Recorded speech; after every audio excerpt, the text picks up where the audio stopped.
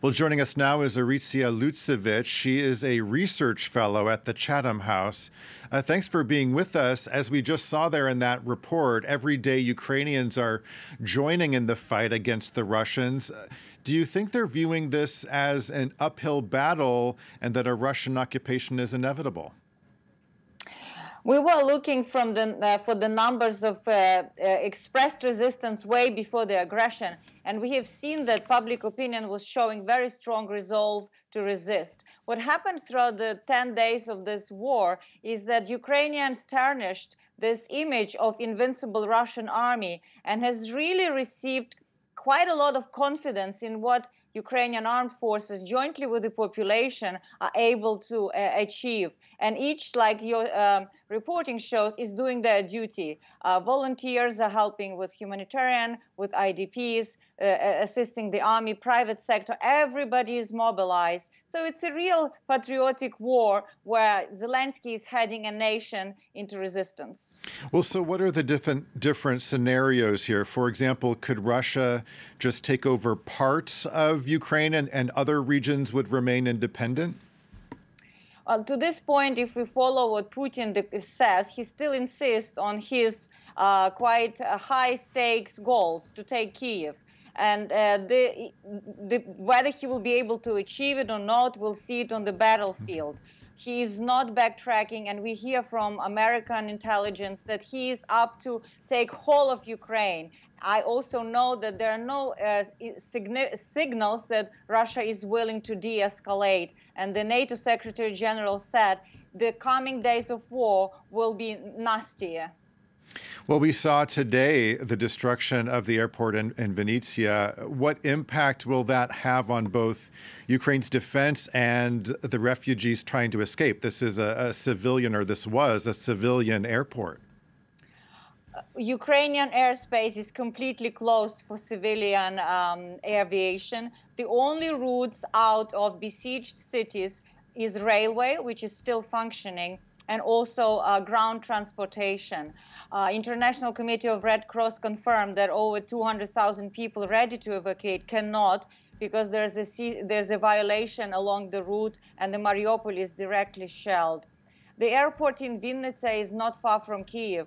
They shelled it to prevent any supply of munitions and humanitarian assistance directly to the capital. And we see this repeatedly, airstrikes on airports in Zhytomyr, in Uman, and other places. So Vladimir Putin, it seems that he's essentially trying to destroy a country that he wants to occupy. So what's the end game here?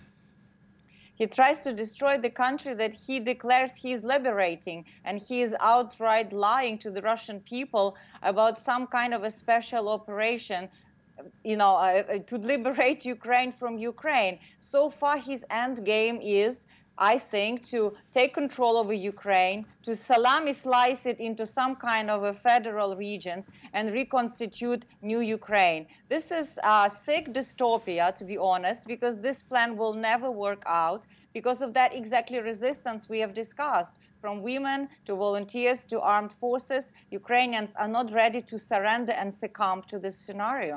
But how long can that resistance stand up to the Russian military? We're talking about one of the strongest military forces in the world.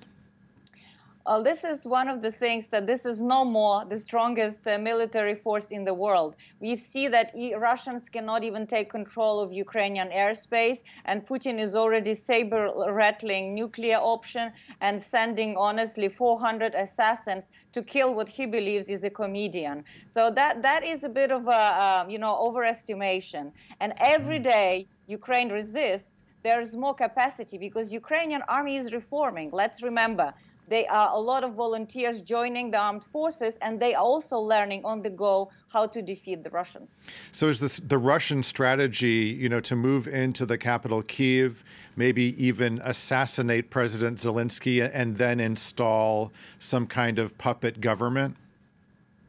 That is exactly what intelligence is telling us, US intelligence, UK intelligence. They were warning about this scenario. This is Putin's playbook, but at this point, he will still try to exercise that scenario, but it's clear that the current military strategy that he deploys is not working into making this possible because of that resistance and success of Ukrainian armed forces.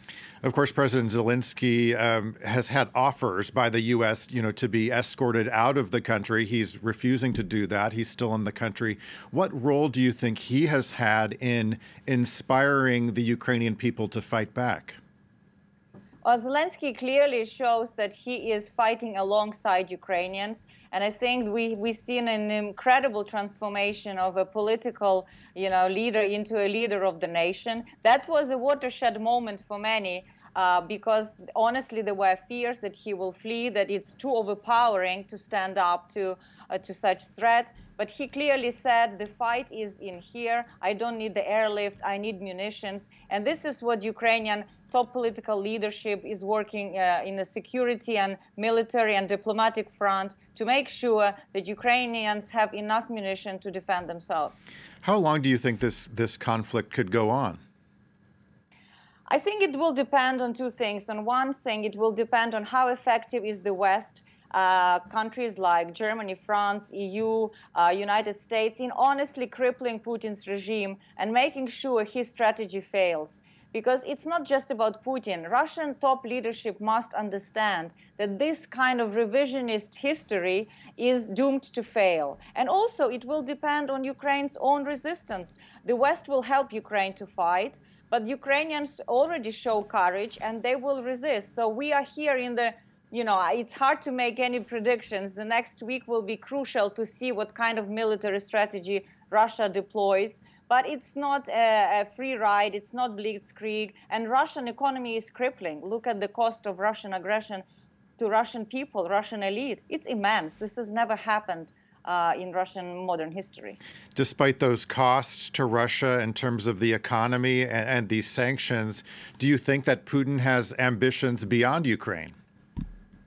Putin has declared some ambitions beyond Ukraine in those security demands in December. He said he wants a pull-out of American infrastructure, anything that has to do with new NATO members, such as Romania, Poland. He honestly believes that his sphere of influence is also what used to be Warsaw Pact. He is threatening directly Sweden in increased military activity in the Northern Sea, violating Swedish airspace. Yes, he has definitely aims beyond Ukraine. Okay, some really good insight there. Thank you so much for joining us. It's Orysia Lutsevych,